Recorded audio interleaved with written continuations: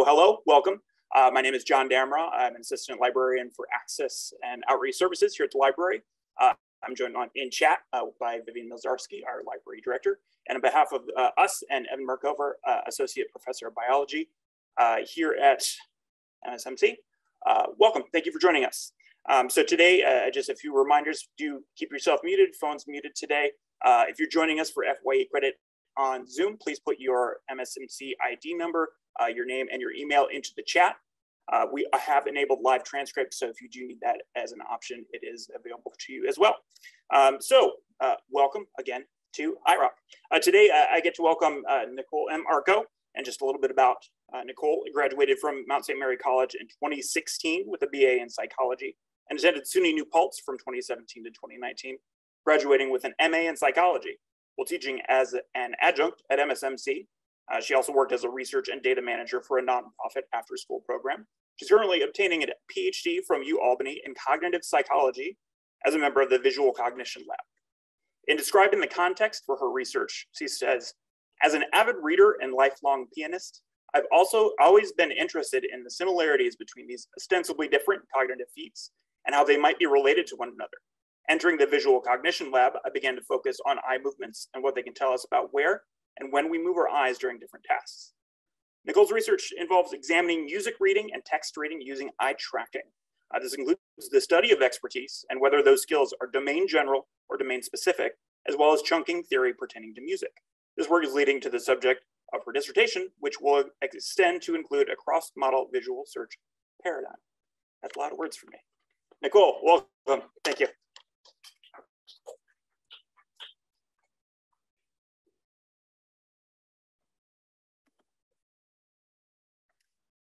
My notes set up.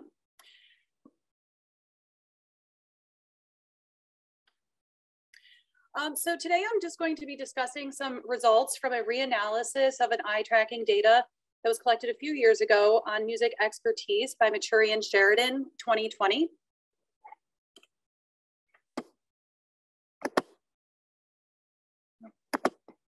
Oh, sorry, too many.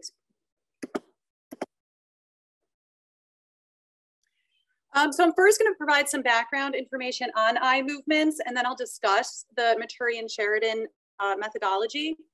I'll discuss the results of the reanalysis, and then talk about some future directions that I'm taking.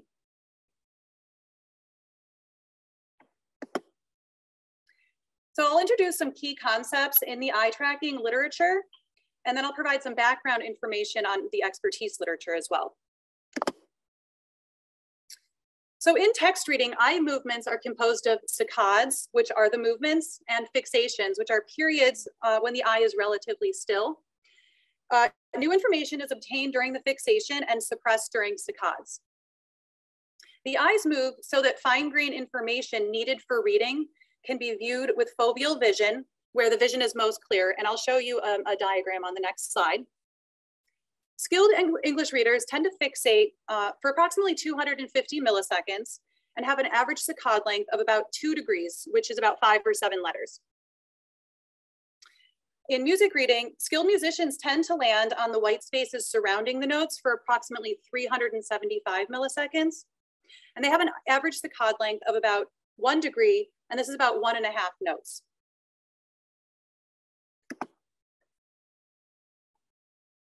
So as you can see, the fovea is the location where readers have the highest visual acuity, and it's approximately 1 degree of visual angle in each direction from the point of fixation.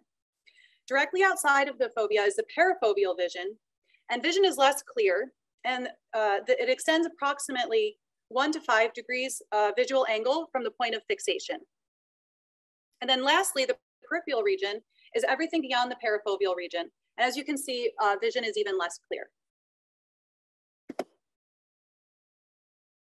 So from the point of fixation, which is indicated by the fixation cross, skilled English readers obtain information asymmetrically. This means they attain about 3 to 4 character spaces to the left, which is in orange, and then 14 to 15 character spaces to the right of fixation, which is in blue. This is referred to as the perceptual span. So in music reading, skilled musicians' perceptual span is approximately one bar of music. So it's more than 2 beats, but less than 4. So this would be an approximate fixation pattern, or perceptual span. So due to the fact that we only attend to a small perceptual span, we need to frequently move our eyes, and eye movements are a good index of where we are paying attention to from moment to moment. So by examining eye movements, we can observe how people allocate their attention as a covert measure. What this means is that eye movements can reveal information that we're not aware of. A wide range of measures can be used to tell us more about the allocation of attention. And here I was focusing on fixation locations and fixation durations of expert musicians. Eye movements can reveal how expert and novices attend in qualitatively different ways. Chunking theory, which I'll describe on the next slide, is one basis for how experts and novices process information differently. The eye-mind link is that connection between eye movements and cognition that's required for many tasks. Eye movements are a useful indicator of cognitive and perceptual processing and provide information about how people allocate their attention as a function of time. Expertise can refer to several domains in which an individual has developed specific skills, knowledge, and abilities. Some of these skills and abilities include perception, memory, attention, and decision-making. One question within the expertise literature is, are these skills domain general? So can they transfer to other domains, or are they domain specific? Are these skills applicable only to an area of expertise? Domains of expertise that have been examined range from sports, art, medicine, chess, reading, and music. Chunking theory provides a possible explanation for why experts show domain-specific performance advantages. Chunks refer to meaningful patterns of visual domain-specific information. And over the course of many hours of practice within their domains, experts form memory representations for these chunks. So in other words, experts learn how to recognize specific patterns and then recall these patterns of features, as opposed to focusing on individual components. So for example, in chess, expert players learn how to encode patterns that group multiple chess pieces together, as opposed to individual chess pieces. So if you look at this image here, on the very top is an example of an expert. They're fixating in the center of the pattern, able to group those pieces together, whereas intermediate and novices are fixating on individual chess pieces.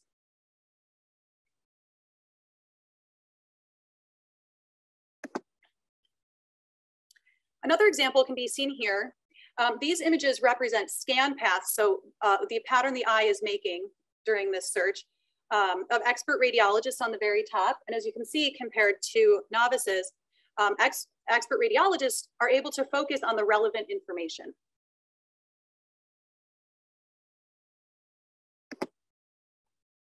So just to give you an example of a chunk that you might be able to understand more in your daily life, I'm going to show you a series of numbers very quickly. And I want you to try and recall as many numbers as possible in the order in which you see them. So very quick, hopefully I don't click too fast. Okay, and then you could just call out the numbers. Okay, was anyone able to recall any of those numbers? Okay, oh, that's good. This is excellent. Okay, so I'm gonna do it one more time.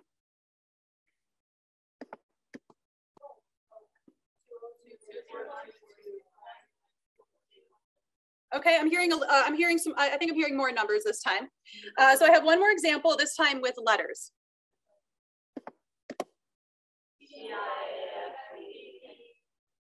Okay, and last time.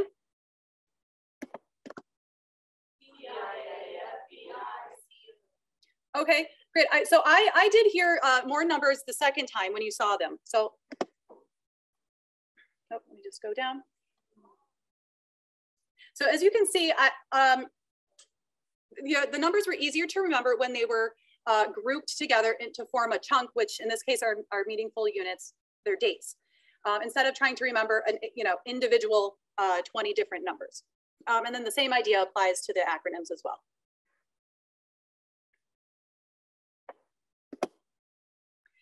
So there has been extensive work exploring chunking in chess. but it's still unknown what constitutes a chunk in music, but there are some ideas in the literature. So one potential source of chunking is rhythm and the temporal structure of music.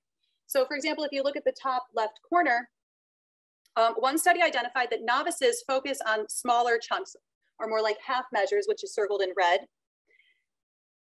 And these were amateurs, would rely on larger chunks, so as you can see, more like a whole measure circled in blue.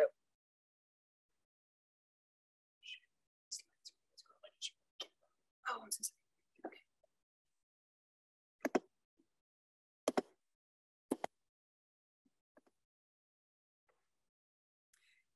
So another potential source of chunking could be chord patterns, which is seen at the top. And then another study suggested that the beam, so this is the horizontal bar connecting multiple notes, could be indicative of a chunk in musical expertise. So beaming not only groups notes in a rhythmic pattern, but also potentially facilitates visual perception in expert musicians. Beaming also might be related to contour, which is the pattern of up and down in music related to pitch. And this could be another potential source of chunking in music. So the current analysis will help us understand how musicians are allocating their attention while processing musical scores.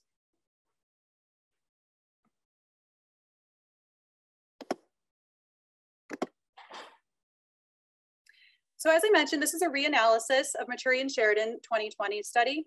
So I will now go over the methodology. So there were equal sample sizes of expert and non-musicians. Expert musicians had to have at least 10 years of musical training. And this training was either through private lessons or practicing at least 3 hours a week. And non-musicians self-reported little or no musical training and that they could not read music.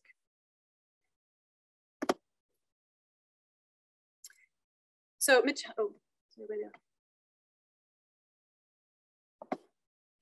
so materials consisted of 108 three-line excerpts from lesser-known Baroque and classical era piano scores. Each of the three-line excerpts contained a target and 2 distractor regions, and they're outlined here for the demonstration, but the participants did not see those during the study. These regions were chosen randomly, and each target only appeared once in a given search array. Counterbalancing was used so that the target and distractor regions were equally located on one of the 3 lines. So using eye tracking, a fixation cross was displayed, and they would press a button then to begin each trial. So during each trial, the template, which is at the top, was displayed directly above the 3-line search array. They had to locate the target.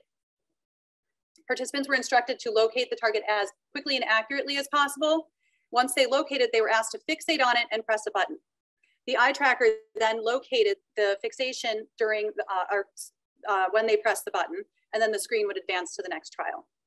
So I'll give you an example. So if there's any musicians and non-musicians, maybe we can see if someone is able to locate it faster. So they would see a fixation cross. And then just if you see it, you can raise your hand.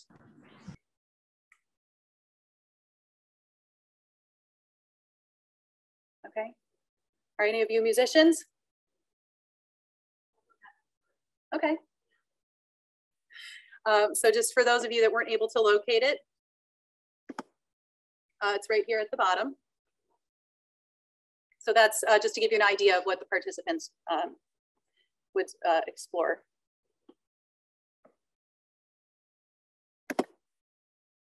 So our predictions were that there would be qualitatively different patterns for expert and non-musicians.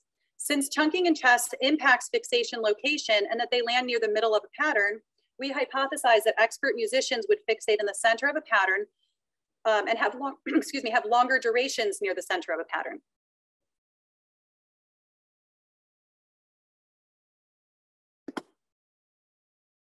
So for the results, we focused on proportion of fixations and the fixation duration, so how long they fixated. So these are examples from the trial, 1 expert and 1 non-musician participant.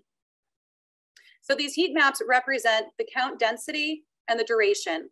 So it's a visualization of the proportion of fixation duration and the fixation count relative to the total trial. So as you can see, for the expert, they focus more densely near the bar line, as you can see in the red, for the search template and the target, which is directly below it. So non-musicians, on the other hand, as you can see, they fixated for a high amount of fixation on the search template, kind of in the middle, and then scanned most of the entire search array below. So this would suggest that experts are able to focus on relevant information during the search in order to locate the target bar.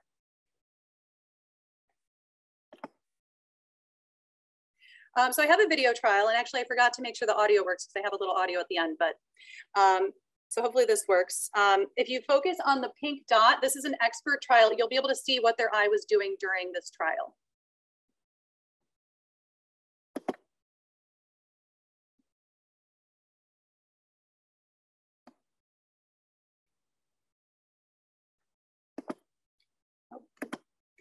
And then I have one more video. This is of a non-musician. So again, if you just focus on the pink dot, this will show you the scan path their eye was doing during the trial.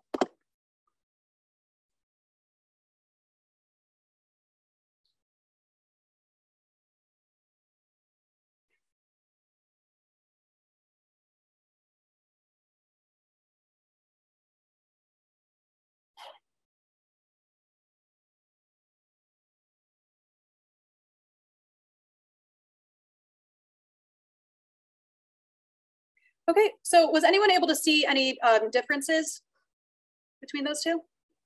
Okay, does anyone want to explain what they saw? Yeah.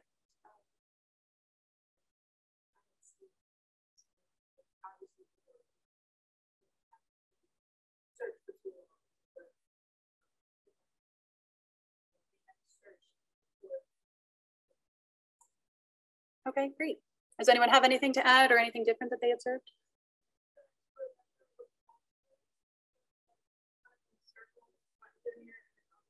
Okay, great. Yeah, so these eye movement patterns did reflect what Maturi and Sheridan 2020 reported. So experts were able to encode the information from that template and more efficiently and form it into a meaningful pattern, which then helped guide their search for the target within the search array. Non-musicians, as you saw, had to make frequent comparisons. So their eye went back and forth from the template back to the search array many times to make a comparison until they were able to locate the target.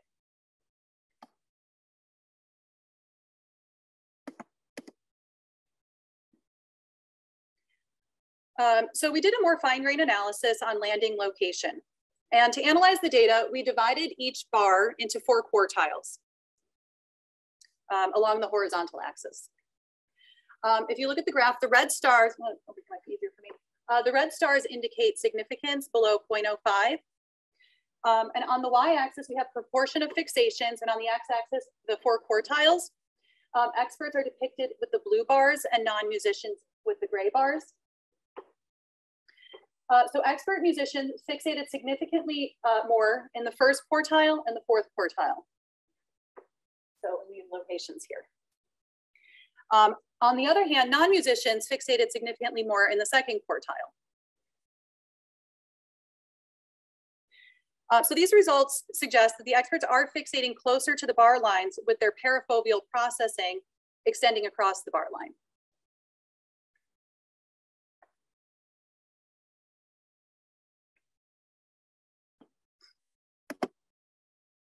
We also analyzed the fixation durations for the 4 quartiles as well. So here you'll see on the y-axis fixation duration in milliseconds, and then again the 4 quartiles on the x-axis. And then again, the experts are in the blue bars and non-musicians in the gray. So as you can see, experts fixated significantly longer in the 1st quartile and the 4th quartile compared to non-musicians. So because they're fixating for longer durations near the bar lines, it's possible that they're chunking these nodes into a meaningful pattern.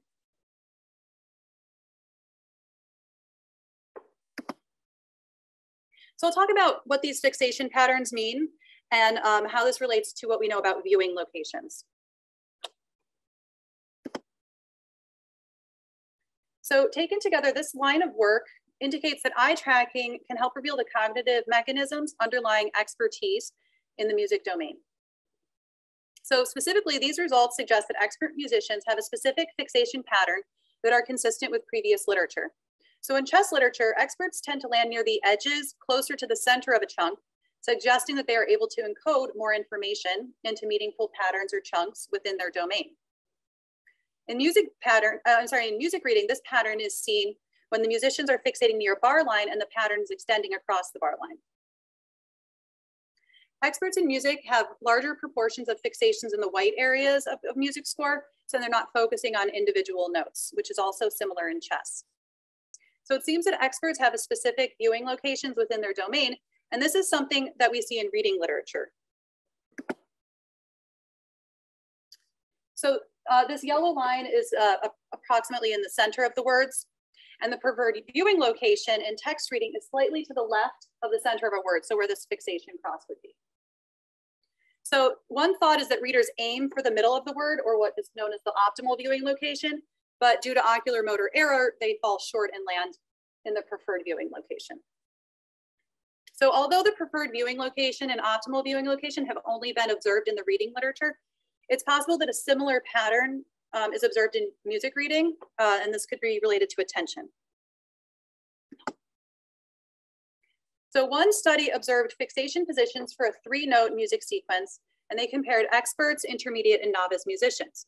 In this study, they manipulated where the participants would fixate, and if the participants' eyes moved away from this fixation position, the trial would end. So they had these different positions.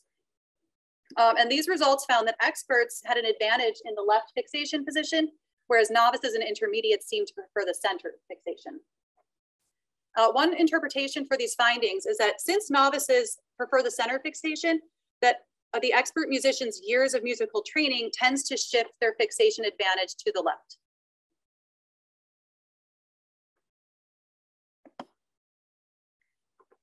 So again, consistent with chunking theory, experts are processing in qualitatively different ways, which is indicative of the greater proportions of fixations at the start of the bar lines, as you can see the blue. And they're also for longer durations. And this allows them to efficiently attend to and then chunk that information into a meaningful pattern.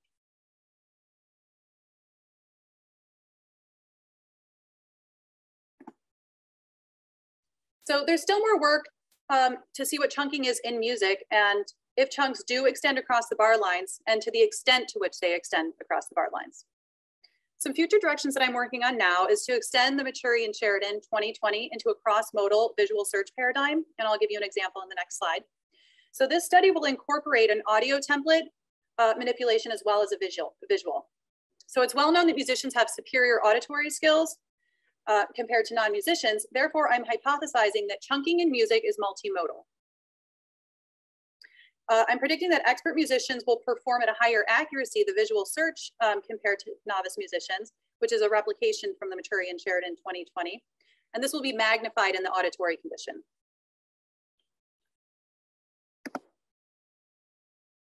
So the visual search will be conducted sequentially, which means they're going to see the template or hear the template, and then on the next screen, they'll see the search array. And I forgot to check the audio, but let's see if this works. So they would hear something like this. And then have to search for that as well.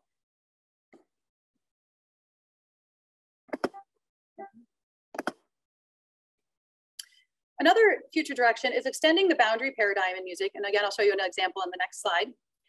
To date, the boundary paradigm has never been explored in music reading.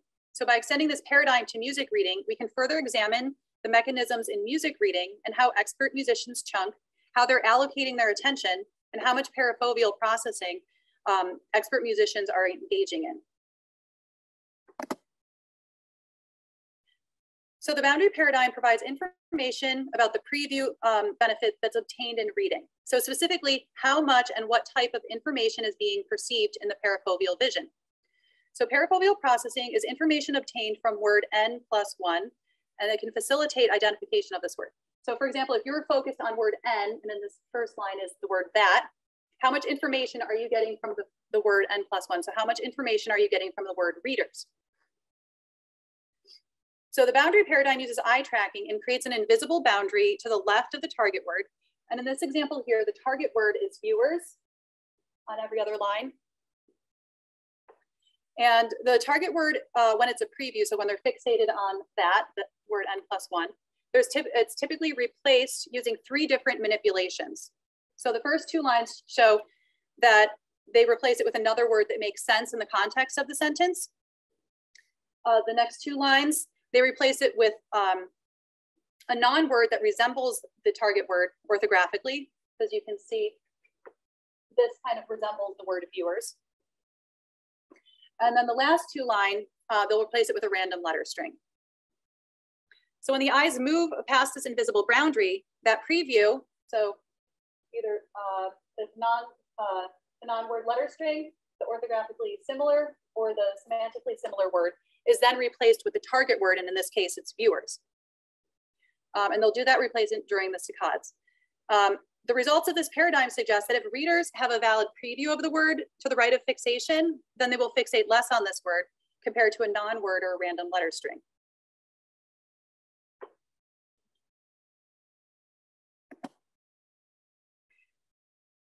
Lastly, future directions include addressing the larger question to the extent of which these expert skills are domain general or domain specific. So for example, chunking may be a domain specific skill, but perhaps pattern recognition or their search strategy is a domain general skill. So we need to understand the boundary conditions. And one way is by looking at dual experts. So for example, expert musicians and expert readers. This could help understand if expertise in music reading could help with text reading, or what of these skills from music reading is generally applied to text reading. So this work informs basic visual and ocular motor processing, attention, and decision-making. And visual search has application because researchers are also interested in how we can learn to quickly recognize objects, including complex objects. One example is it could be applied to TSA agents who have to quickly search for potential threats. Another area that this research is applicable to is in video game expertise. So how some games, players need to quickly search for and locate useful items during a game. And then lastly, there's a link to artificial intelligence as well. So understanding human intelligence can help with developing systems for artificial intelligence. And if there's any questions, I'm happy to answer them.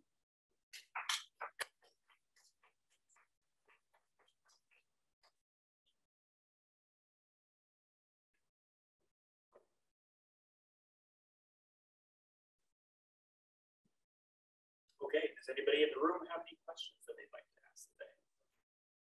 Chat. Excellent. Here is a question. Great. Hello. I can hear you fine, but I'm sure that's for the camp, right? Now it's on. Now I am on. Thank you, Nicole, for your presentation. Sure. And for providing some application suggestions at the end. As you were going through your presentation, I was thinking, how can this be applied to those who design scores for musicians? Has that been discussed, and do you have thoughts? I haven't actually thought about designing scores, but that's a great area to look into. Something that we've talked about in my lab is how understanding how experts are allocating their attention would help in teaching music. So teaching them how to recognize patterns. That's probably the best answer I can give you right now, but that's an excellent suggestion. Yeah. Any other questions from our audience members? Check the chats. I have a question for you. Okay, great. That may not be informed directly by this research, but you might know from the Visual Cognition Lab.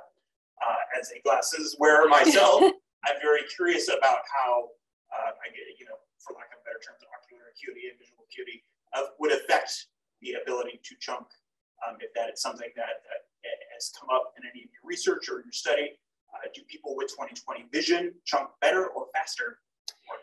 Oh, that's it. Yeah, we have not pursued that line of research as far as how that plays. We usually typically recruit participants that have either normal or corrected to normal. So from my understanding, the glasses usually do the trick, but that's a great question.